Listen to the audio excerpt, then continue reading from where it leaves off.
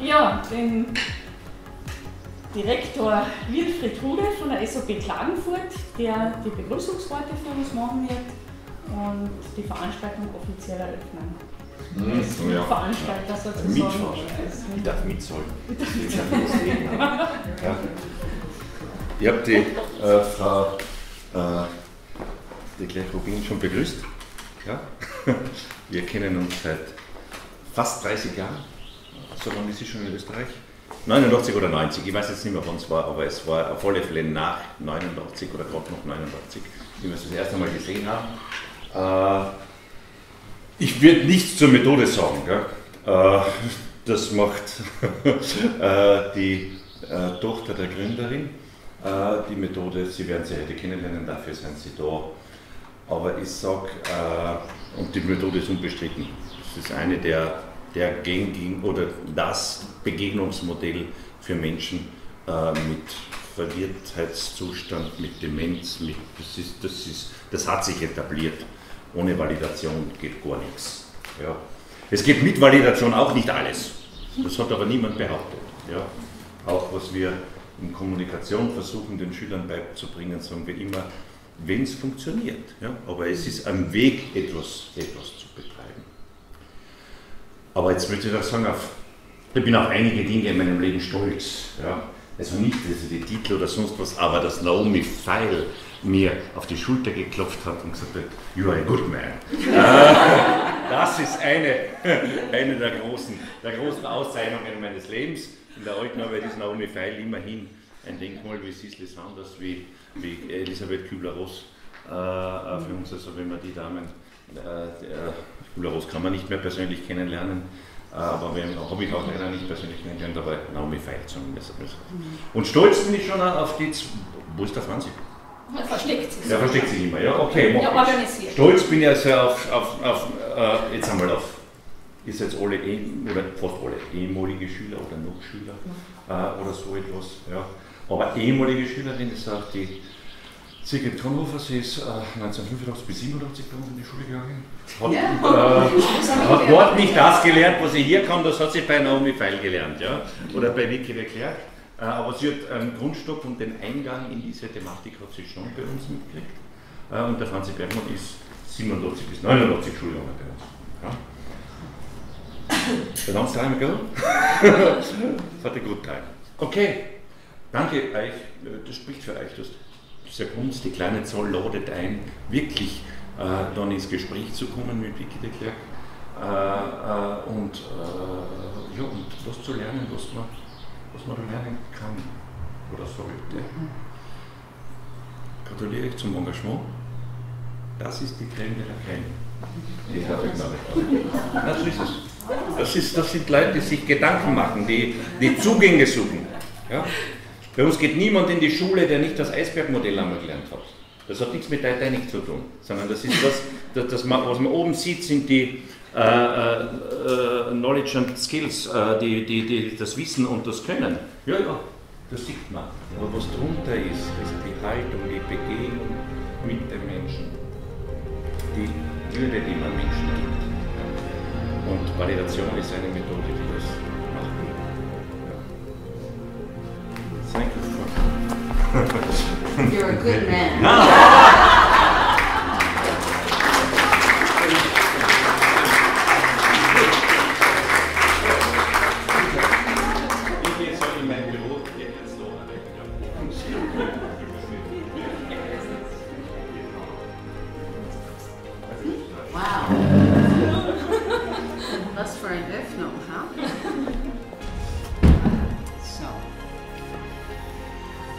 Hier ist der Zeitplan, ungefähr.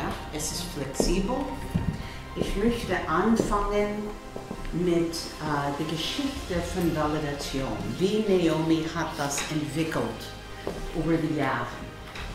Und wie ich in der Validation eingeschlüpft bin. Naomi war in 1932 in München geboren.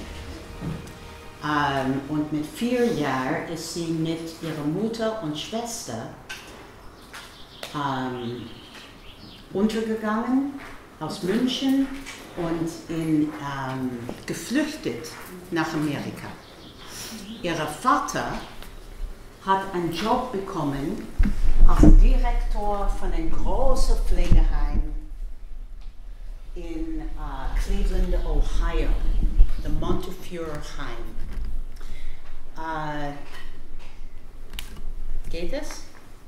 Okay. Und dort hat die Familie Weil 5 Zimmer gegenüber die alten Menschen. Er war keine aparte Wohnung für den Direktor. Sie wohnte in dem Heim selbst mit den alten Menschen. So Naomi ist aufgewachsen mit alten Menschen, orientiert, desorientiert, aber das hat eine ganz besondere Einsicht gegeben. Und ich glaube, darum konnte sie Validation entwickeln. Sie ist später nach New York gegangen, sie hat ein Social Work Degree bekommen, Sozialarbeiterin. Und dann verheiratet, 2 Kinder gehabt, ich bin die Älteste. Und geschieden, zurückgegangen nach ihren Eltern in Cleveland mit den 2 Kleinches. Und wir haben gelebt bei meinen Großeltern in Cleveland. Und sie ist wieder angefangen, als Sozialarbeiterin zu arbeiten, wo? Montefiore Heim, wo sie ist aufgewachsen. So ganz einzigartig. Und ich wusste nichts davon. Ich war ein kleines Mädchen, meine Mutter war immer da für mich. Sie hat, wenn ich krank wäre, war sie immer da. Schulvorstellungen, sie war da. Es war, ich hatte keine Ahnung über die Entwicklung von Validation. Aber trotzdem, in diesen Jahren, ist sie angefangen zu arbeiten mit den Desorientierten, damals genannt Senile Demented. In Deutschland war es HOPS, glaube ich. Ja? Hirnorganisches Syndrom. Er gab viele Etiketten für diese alten Menschen, die nicht mehr in unserer Realität lebten. Und sie hat alles probiert, was sie hat gelernt. Und ich zeige einen kleinen Ausschnitt von einem Video, ein altes Video, okay?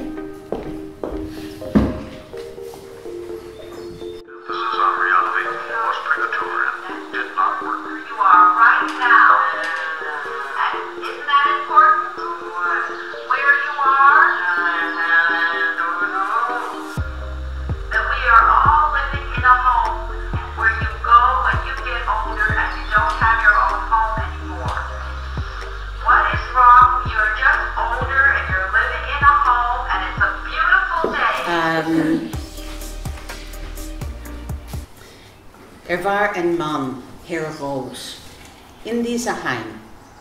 Und Herr Rose hat Pagets Krankheit. Und das gab ihm Schmerzen in den Beinen. Und er lief rund mit einem Stock.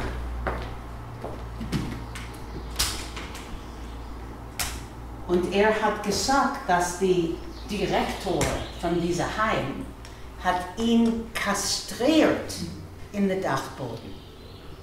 Und Naomi ging nach diesem Mann und sagte, komm, hier ist der Direktor, er ist ein lieber Mann, er werde nie etwas tun.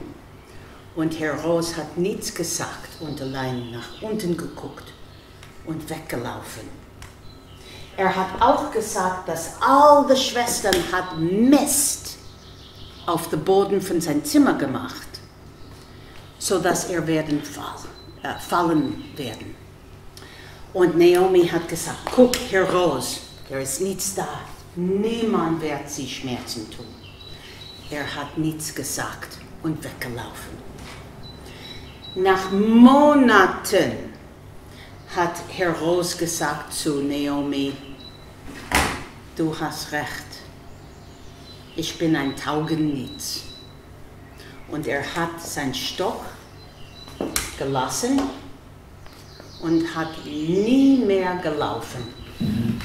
Er saß in einem Rollstuhl, er spricht mit kein anderer Mensch. Er hat auf der Stange von seinem Rollstuhl mit seinen Fingern so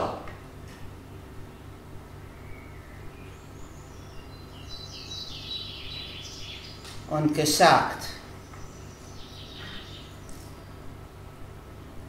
Buckeye und 105. Straße.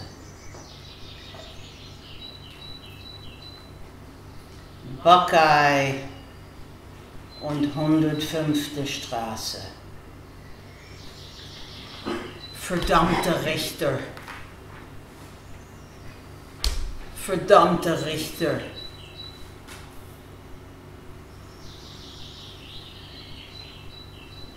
Buckeye und 105. Straße. Und langsam sind die Worte weggegangen und die Bewegungen weniger. Und er ist gestorben. Und bei der Beerdigung ist seine Schwester gekommen und Naomi hat gesagt, was ist passiert mit Herr Rose? Und die Schwester hat gesagt, ja, mein Vater war nicht erwünscht. Und das wird deutlich gemacht von der Mutter und Vater. Unser Vater hat ihn gestraft. Wo? Dachboden. Und er hat gesagt, Isidor, du wirst nichts werden. Und Isidor war ein sehr gutes Kind und hat zugehört. Er ist nichts geworden. Er war Rechtsanwalt, aber nie successful. Er hat einen großen Fall. Ein Fall? Sache. Und er hat es verloren. Verdammter Richter. Und Naomi ist so kreativ. Sie hat all diese Information und Wissen und ja, Kreativität zusammengebracht und sagt, oh meine Güte, in dieser letzten Phase von seinem Leben, Herr Rose probiert, all den Schmerz zu äußern, Liebe von seinem Vater zu bekommen, um in Friede zu sterben. Boing! Das war der Kern von Validation. In Platz von Realitätsorientierung, und das ist, was sie hat benutzt in diesem Film, sie fing an zu fragen, Verbindungen zu legen. Im Platz von Menschen nach unserer Realität zu bringen, selbst in der Welt von den anderen zu gehen. Ist das deutlich? Ja. Okay. Now, in dieser Zeit, ich war ein Teenager, Adoleszent, und ich war ein ausgezeichneter Adoleszent. Das bedeutet, ich habe viel gekämpft. Und meine Mutter kam weinend zu Hause. Und sie sagt, sie machen meine Menschen tot mit Haldo und Fixierung. Und ich habe gesagt, ich bin nicht interessiert. Ich möchte Schauspielerin werden und ich gehe zu New York. Und ich bin schon nach New York gegangen und ich bin schon im Theater gearbeitet, aber nicht als Schauspielerin in der Administration. Und dort habe ich meinen zukünftigen Mann kennengelernt, ein Holländer. Und in 1987 bin ich nach Holland übersiedelt. Und ich wohne in Europa seit 1986. in 89, meine Mutter hat mich angerufen und gesagt, Vic, kannst du mich helfen, mein Buch zu herschreiben? Es ist ein bisschen durcheinander. Und ich sagte, sure. Ich habe 2 kleine Kinder, ich hatte ein bisschen Zeit. Und sie hat mich so ein Stapel Bücher gegeben und sagte, ja, alle Zitate sind da. Ich sagte, okay. Ich habe Freud, Jung, Piaget, schrecklich Piaget, Erikson, all die Theorien, die formen die Basis, das Fundament von Validation. Ich habe alle Zitate gefunden, ich habe das Buch geschrieben und ich dachte, jetzt, ich kenne Validation. Ich war in Wien damals und ich war gefragt, nach einem Pflegeheim zu gehen und einen schönen Vortrag zu geben. Und saß erfahrene Menschen, so als Ihnen, in Publikum. Und ich habe erzählt über Validation und eine sehr erfahrene Krankenschwester saß ungefähr da. So. Und am Ende sagte sie, ja, das ist sehr schön. Aber was mache ich, wenn Herr Schulz spuckt gegen mir? Und ich sagte, Moment. Und ich bin zurückgegangen nach dem Buch.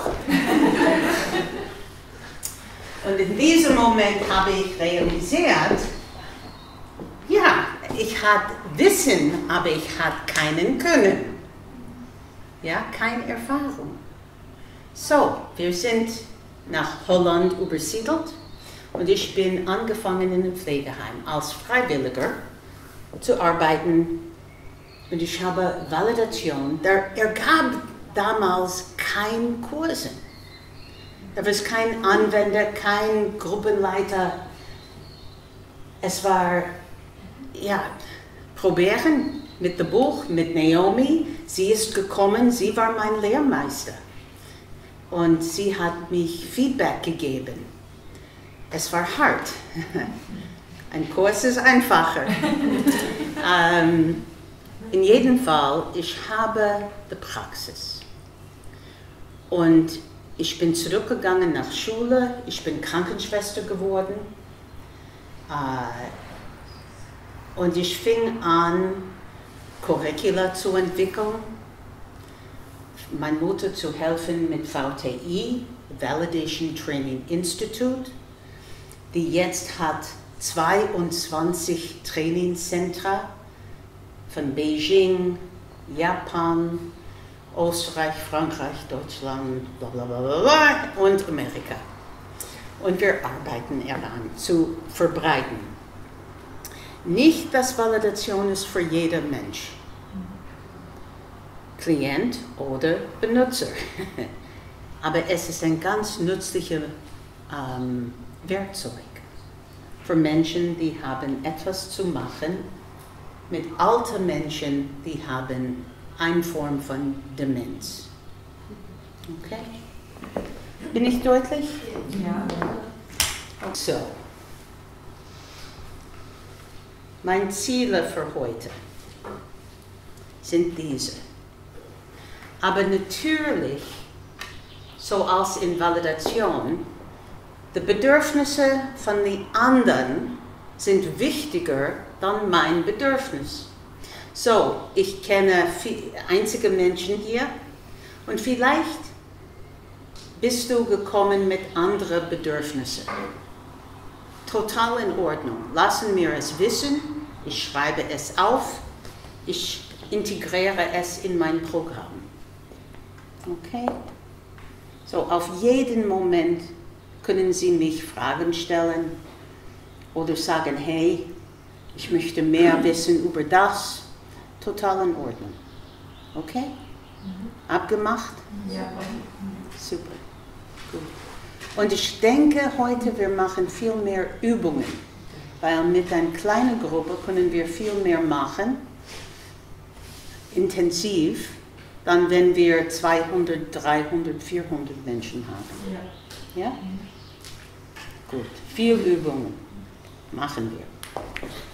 Aber erst, ich möchte erzählen, für die Menschen, die es nicht wissen, wie viele Menschen haben einen Workshop oder einen Kurs oder etwas über Validation gehört? Kurz. Und einige haben mich gesehen, einige haben Naomi gesehen. Okay, cool. Und wie viele sind zertifiziert in Validation? Toll. Lehrerin. 2 Lehrerinnen. Toll. Na. Du bist hier gekommen, vielleicht mit anderen Bedürfnissen, zu gucken auf eine andere Ebene. Und das ist toll. Und wenn du möchtest, dass ich etwas transparenter mache, so die Meta-Ebene, sage es. Okay? Ich bin hier für euch auch. Es ist so spannend, diese Perspektive zu hören und nicht die Seite von Naomi. Also, und ich habe den Film schon oft gesehen und trotzdem berührt er jedes Mal auf neue Weise. Ja. Es tut weh, ja. Eigentlich, ja. Dieser Film. Ja, ich zeige später, wie es besser ist geworden. Eine kurze Szene mit Frau Kessler. Eigentlich eine von den besten Szenen, Beispiele von Validation, das wir haben auf Video. Und Gott sei Dank, Naomi ist verheiratet mit einem Dokumentärfilmmacher, Edfire. Die ist gerade 94 geworden, lebt noch und hat Alzheimer. Ah, interessant. Die Meisterin muss ihre eigene Arbeit leisten. Und das war ein interessanter Prozess auch. Und sie spricht offen über das. Es ist nicht geheim, dass Edfile die letzten 10 Jahre lebt in seiner eigenen Welt. Und sie benutzt Validation. Und all die Pfleger, die kommen in das Haus, weil er wohnt zu Hause, natürlich. Und all seine Musik und Films und ja, es ist ein validierendes Haus. Das ist schön. Und er lebt glücklich in seiner eigenen Welt. Ohne Menschen zu erinnern oder zu wissen, wo bin ich. Es ist egal, wo er ist. Er gibt liebe Menschen. Und jeder akzeptiert das. Das ist toll, ha? Okay, das war nicht in meinem Skript. So, jeder hier weiß, was ist Validation. So, das ist allein zur Erinnerung. Die Grundattitüde ist, ich denke, das Wichtigste und was die Herr hat angesprochen. Das bringt diesen Boden, wo Kommunikation kann passieren, wo Verbindungen und Beziehungen kann gemacht werden. Andere Menschen hat es genannt als personenzentriert Pflege. Personenzentriert Pflege ist die Grundhaltung. Right? Das ist respektvoll. Integer bleiben. Nie lügen. Ja, super wichtig, nie lügen. Es ist keine Schauspielerei. Auch wenn wir emotive Empathie benutzen, und emotive Empathie bedeutet, ich nehme deine Gefühle rein. Ich lege ist das deutlich? Kognitive Empathie ist, ich verstehe, was sie fühlen, aber ich gehe nicht rein. Wenn wir wirklich validieren, wir benutzen emotive Empathie. Und das ist für manche Menschen schwer und manche Menschen möchten das nicht. Und das ist völlig in Ordnung. Es bedeutet, diese Menschen vielleicht möchten nicht validierend arbeiten. Sie können respektvoll und integer bleiben, aber sie kann nicht wirklich so gut mit Emotionen umgehen. Okay, gibt es andere Methoden. Vielleicht Reminiszenz, vielleicht sensorische Stimulierung, vielleicht Realitätsorientierung. Gibt es einen Platz auch für Realitätsorientierung. Ich möchte nicht sagen, dass Validation die beste Methode ist. Es ist ein nützliches Werkzeug in die Tasche von Menschen, die arbeiten, professionell oder non-professionell mit alten Menschen. Deutlich? Okay. Die Theorie gehen wir ein bisschen rein heute und wir machen häufig Nachmittag Übungen mit Techniken. Okay? Darf ich was fragen? Ja, immer. Immer, okay. In puncto Ehrlichkeit in Bezug auf den Film, gell, den wir jetzt gesehen haben. Wenn diese heulende, verzweifelte alte Dame zum wiederholten Male sagt, ich möchte wissen, was mit deinen Eltern passiert ist, dann gibt es nur die eine Antwort. Sie sind verstorben, oder? Was? Okay. Okay. Aber es wäre ehrlich. Ich kann ja nicht sagen. Okay, Moment. Gibt viele andere Reaktionen, die möglich sind, die ehrlich sind. Ah, okay. Okay? Zum Beispiel, Sie vermissen Ihre Eltern. Was vermissen Sie am meisten? Da kann sie reden. Vielleicht? Vielleicht. Och, sie hat ihre Eltern so lieb. Und nichts mehr, keine Frage. Allein mitweinen. So, es ist eine wunderschöne Frage. Das war keine Validation. Das weiß ich schon, aber die Wahrheit ist also nicht immer passend. Okay, das ist unsere Wahrheit, Genau. aber nicht die Wahrheit für Frau Ward. Wir gehen rein in Frau Wards. Also für sie leben die Eltern noch und sie, oder vielleicht die Sie sagt, sie hat Sorge. Sie hat Sorge. Sie hat Sorge und Sehnsucht. Ja. Validation ist ein Weg zwischen Lüge und Konfrontieren. Und häufig ist dieser Weg explorieren. Nicht konfrontieren mit deine Eltern sind gestorben und nicht Lüge. Oh, sie hat angerufen, sie kommt nächste Woche. Das macht man. Nicht uns, aber irgendwo. Und Validation ist dieser Weg zwischen.